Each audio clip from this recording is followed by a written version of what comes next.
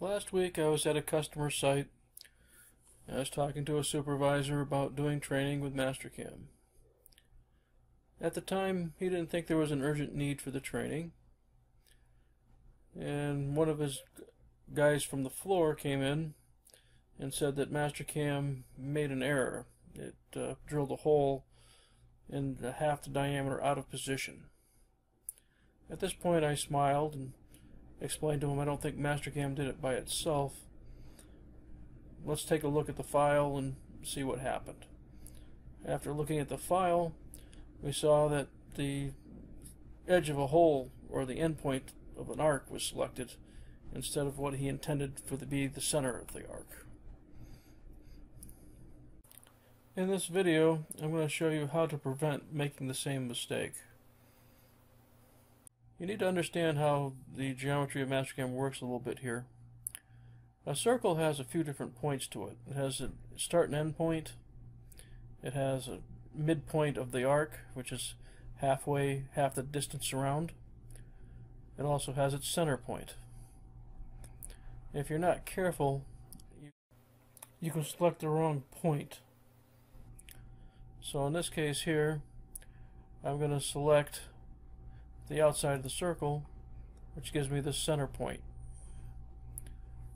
This case is what I want. It's good.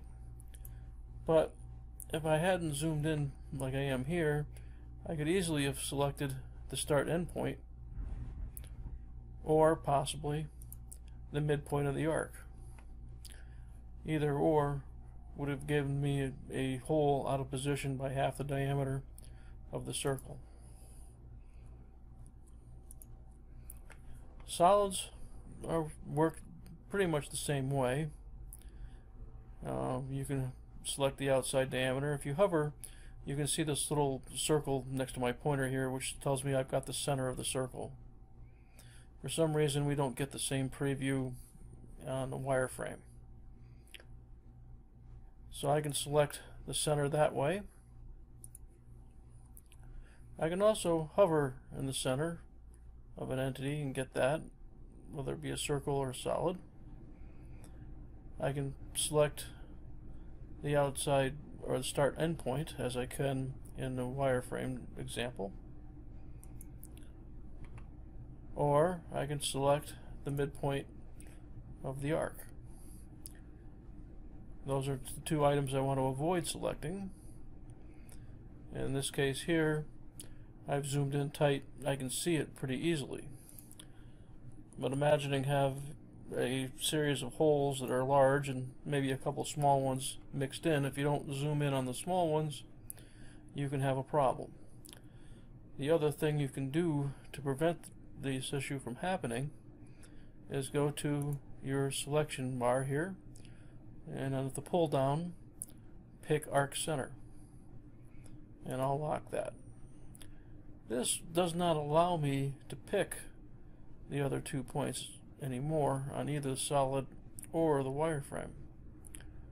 I'm going to automatically get the center of my circles. And this I recommend doing, especially if you're selecting a lot of centers at one point in time. It'll keep you from having an issue.